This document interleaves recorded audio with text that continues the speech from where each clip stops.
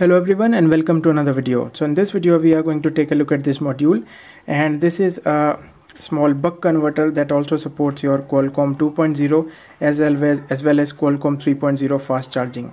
And on the description page it also says that it also supports other brands proprietary fast charging protocols as well. So I bought this from Amazon, and for a single piece I had to pay like 400 rupees. So I bought two pieces, and when they came joined together like this. So this is a single piece and this is the other piece. And what you can do is basically you can connect up to voltages of 6 volt to 32 volt, and then you can charge your 5 volt devices through this USB port. This USB port. Now because it supports Qualcomm 2.0 as well as Qualcomm 3.0, and it also supports fast charging, basically fast charging, so you can also connect your fast charging compatible devices and charge them at a higher energy level. In this video we are going to test this using a 12 volt battery. So in front of me I have a 12 volt battery. So let me just show you what is the voltage on my battery. So I've set my multimeter on the voltage setting, and what I'm going to do now is basically measure the voltage on the battery. So this is my positive terminal, this is the negative. So let me connect the positive to positive, negative to negative, and you can see that our battery is about 12.17 volt. I know this is a little lower, but this is an old bike battery and I don't have any other alternate at this moment. So let's just take a couple of alligator clips. So what we can do is basically connect the positive to the positive of our battery, basically the plus of our battery. So let me just do that. Positive connected. Now I'm going to take a black clip, connect it to the negative of our battery. Now our battery is connected, and if you look closely onto the module, you can see that the right terminal of the right module says positive. So what we are going to do is basically connect the positive, the red lead, to the positive of our module. Disconnected, and now I'm going to connect the negative of our module to the negative of our module.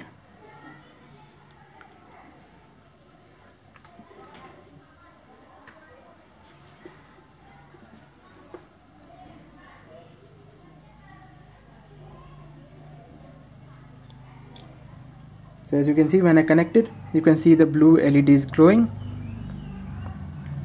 And now I've got my USB meter. This is the Ruidang UM34C. I've got a USB load. We are going to test this meter with a load, and I've also got my fast charging trigger.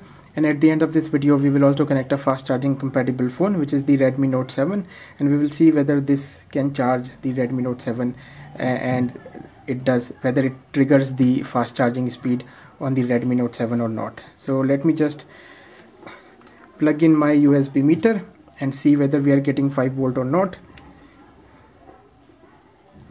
So when I plug it in, you can see we are getting about 5 volt, about 4.94 volt. Could have been a little better, could have been like a little more than that, but anyways it is still working, no problem so far. Now let me connect a USB load to this. So now I've connected a USB load, and on the description page of the module it says that it supports up to 5 volt at 3.4 amperes. So let me increase the current and let's see whether we are able to get 3.4 amp or not. So 2 amps, 3 amps and 3.4. So we are at 3.4 mark, and it does support. After 3.4 the voltage start decreasing rapidly. So let me decrease the voltage, and we're right at 5 volt mark. So it does support 3.4 amp at 5 volt. Now what we can do is basically,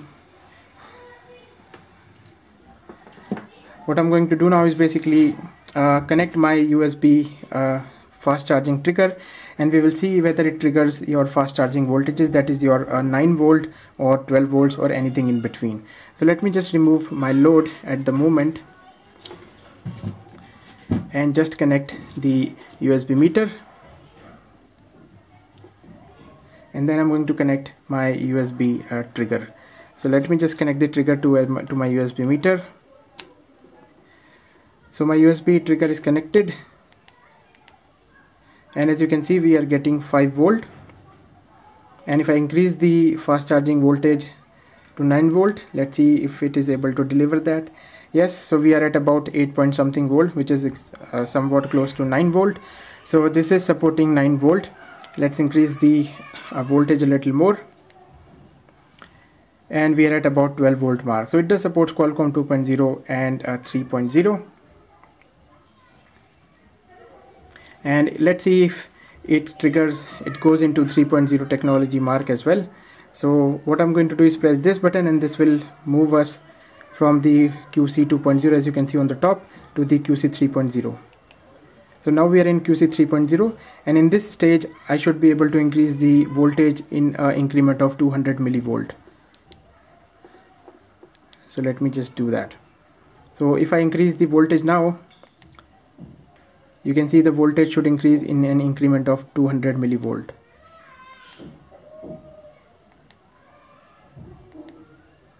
So the Qualcomm 3.0 fast charging is also working on this module, and when I touch the module, this is not getting much warmer, although I wouldn't recommend running more than 2 amp at a time on this module. Now on the description page of this module they say that it can run at a 24 watt. This supports at least 24 watt, that is 12 times 2 24 watt. So but I wouldn't be running this at a full potential, that is 24 watt. So because at 24 watt I can see that the inductor gets a little warm, and I don't want that. I don't want to damage the module.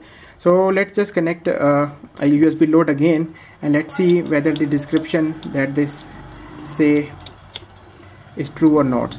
So what they say is basically at 5 volt this should be able to give 3.4 amp, which we just tested.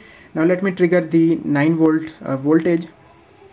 So we are at about 9 volt, and they say that this can support up to 2.5 amp. So I'm increasing the current, and as I'm increasing the current, the voltage is decreasing, but I'm right at 2 amp, and the voltage is fairly about close to 8 volt. Now let's decrease the current, and let me increase the voltage to 12 volt. So we're at 12 volt mark, and let's see if it is able to go to 2 amp, which is the rated amperes written on the description of this module.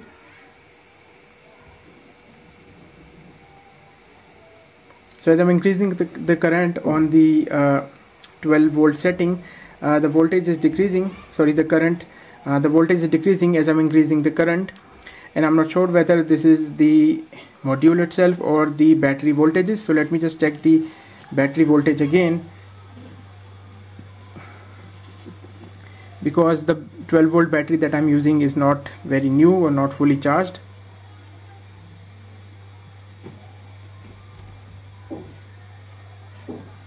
So my battery is about 11.84 volt. So as we can see, this is having a little trouble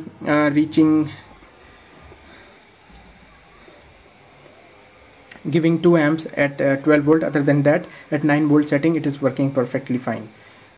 So now let's talk about some of the application of this module. What you can do is basically, if you don't have a 5 volt charger, you can basically use this module and use your 12 volt charger or any other volt power supply, be it from 6 volt to 32 volt.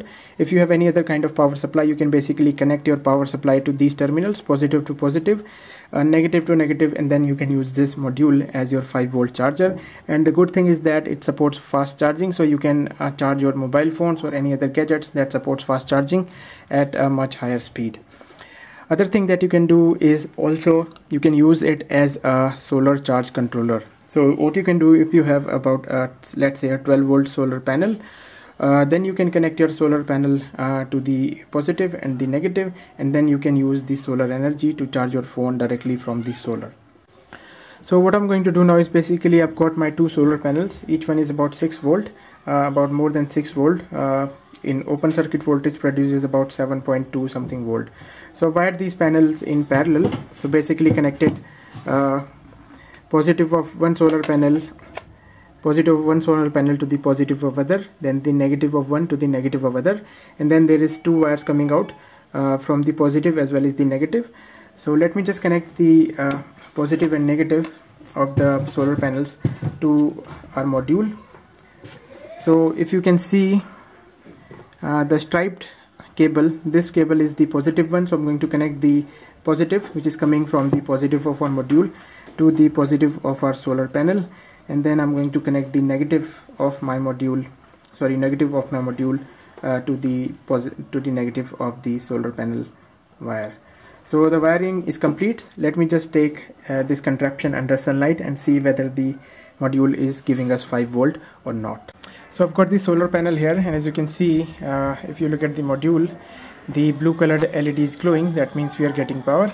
So I've connected a USB cable to the module, and let's connect the other end of the module to a phone. So I've got my Samsung J7 here, and if I plug it in the module, you can see that it says charging. So the module is definitely working. Let's try with another phone. So I've got another Samsung J7, sorry, the Samsung Z1.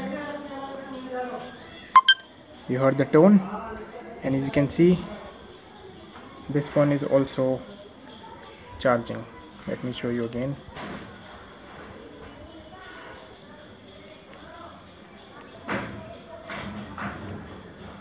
Charging.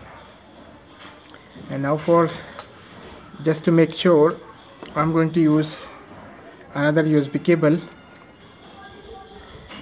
with a 2mm, a very small pin connector, and let's try my Nokia 1661.